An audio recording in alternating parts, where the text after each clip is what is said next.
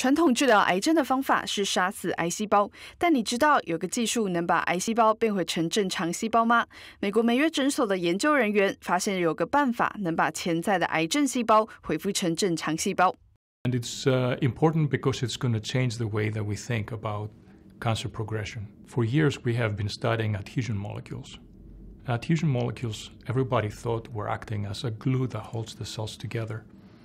But it was becoming clear, probably about 10 years ago, that they having other very important roles, especially signaling roles. And they're playing an important role when they're deregulated in driving tumorigenesis. 根据医学专家介绍，当人体中的这种粘附蛋白质被破坏掉后，人体内的微型核糖核酸也会被打乱序列，最终就会使得人体细胞失去控制的生长。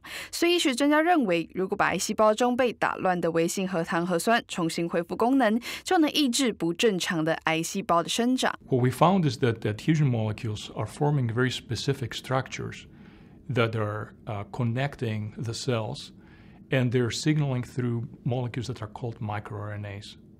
Those microRNAs signal in a way that regulates a whole program that drives cell growth.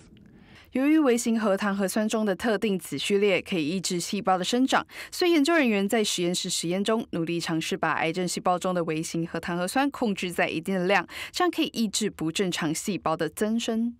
We also have found that by regulating these microRNAs that are deregulated, by giving them back into the cancer cells, we can effectively reprogram them to become and behave as normal.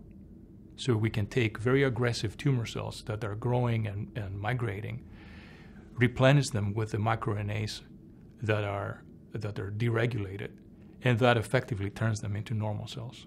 在初步的实验室实验中，研究人员成功的把乳癌、肺癌和膀胱癌细胞变成良性细胞，这是一个值得惊喜的结果。据医学专家介绍，癌症研究人员还必须做更多的研究和实验，才能正式的使用在病人身上。据悉，这个技术不仅可以治疗癌症，也可以帮助医生更好诊断病情。The other thing is a lot of people have biopsies, and we have question about whether they have cancer or not. You know, they're premalignant lesions that people have. So what we can do is we believe that deregulation of this particular adhesion signaling is going to be consistent with cancer.